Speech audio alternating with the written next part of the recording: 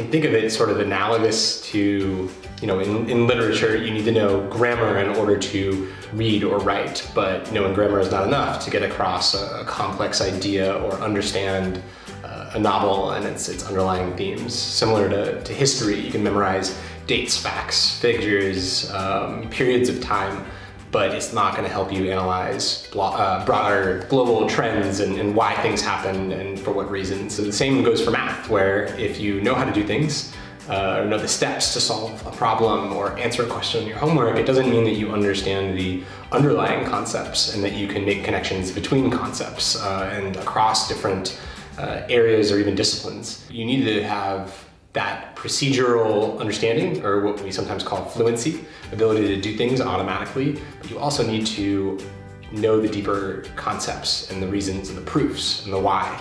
And I think that's just broadly true of anything in life. You don't just want to do things rotely without thinking about it. You want to be thinking about why you're doing things and have it be based in, reasoning and values and core truths. That's my sort of romantic or romanticized answer to that question.